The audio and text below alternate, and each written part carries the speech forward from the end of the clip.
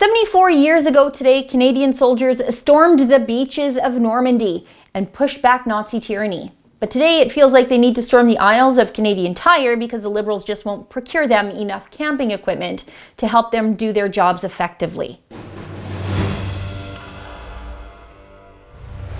74 years ago today saw the start of Operation Overlord, that's better known as D-Day. It was the largest combined land, sea, and airborne invasion in history. 150,000 Allied troops landed or parachuted into the invasion zone, with some 14,000 Canadians targeting their assault at Juno Beach. The Canadian Navy contributed 110 warships and 10,000 sailors, and the Air Force contributed 15 fighter bomber squadrons to the battle. Canada, along with our allies, went on to liberate a continent and push back tyranny. Today is a proud day for all of us, but it's also an embarrassing day in 2018 because we just found out that our military is sharing sleeping bags and backpacks because they don't have enough of them to go around. The Canadian Armed Forces is ordering its members to return their rucksacks and sleeping bag kits so that they can be redeployed to get the equipment into the hands of the people who need to use it right now. According to information obtained by CTV News, and I'll quote them here for you directly, a Canadian Forces General Order, or CAN4Gen, was sent to all Armed Forces members on May 28th, commanding them to return the gear so that the military can redistribute material where it is needed most. The order will stand until there is no longer a shortfall of equipment. The order encompasses two types of rucksacks, including one that was first issued in 1982, as well as a 6-piece sleeping bag system. Even sleeping bag liners are being recalled. Look, I'm a fiscal conservative, and there are not a lot of things that I want or trust the government to spend my money on. But making sure that our soldiers have all the equipment they need to defend Canadian values both at home and abroad is one of those things that I don't have a single problem throwing a heck of a pile of money at. I think it is disgusting that our military is still using rucksacks first issued in 1982. Why the hell are our men and women in service using backpacks that are older than many of them are? 35 or 36-year-old backpacks, people. Other documents from the CTV late last week also revealed that there is a $2 to $3 billion spending shortfall in the Defense Department last year. So in fact, the Liberals have allocated all the money. They just aren't interested in making sure the job of getting our men and women in uniform the tools they need is ever getting done. So I thought I would take this opportunity on today, D-Day, to remind everybody of all the things the Liberals could find to spend your money on as they tell our soldiers to recycle their sleeping bags amongst themselves.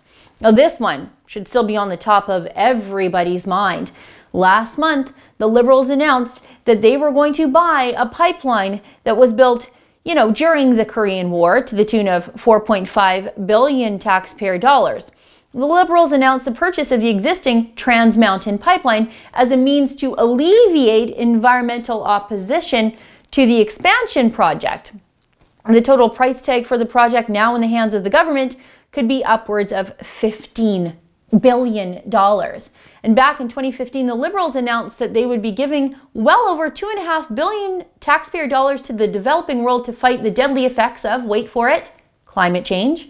Over $2.5 billion. The Liberals also announced they would be handing over nearly 2/3 of $1 billion for reproductive health services in the developing world.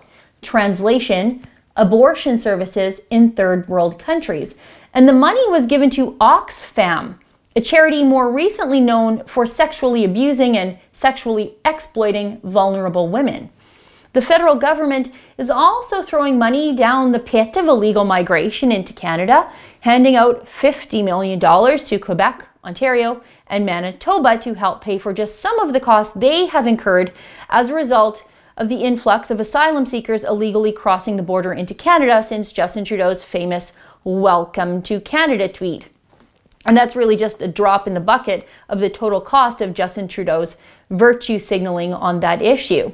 And I think the most egregious example of where the government is willing to spend its money while it slaps veterans' faces is the $10.5 million payout to convicted terrorist murderer Omar Khadr. No court ever ruled that Khadr would be entitled to $10.5 million.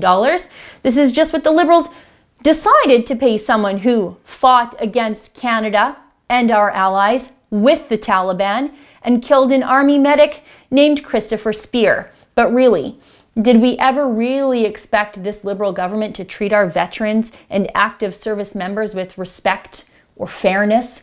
The last time the Liberals were in power, they sent our soldiers to war in the desert wearing green camouflage. They were wandering around Kandahar looking like a bunch of spruce trees. So yeah, of course, the Liberals don't care if our soldiers don't have enough sleeping bags. And would we have expected any better from a Prime Minister who said this to an injured Canadian veteran? Here. My question is, what veterans were you talking about? Was it the ones that fought for the freedoms and values that you so proudly boast about, or was it the ones who fought against? Because honestly, Mr. Prime Minister, I was prepared to be injured in the line of duty when I joined the military. Nobody forced me to join the military. I was prepared to be killed in action. What I wasn't prepared for, Mr. Prime Minister, is Canada turning its back on me.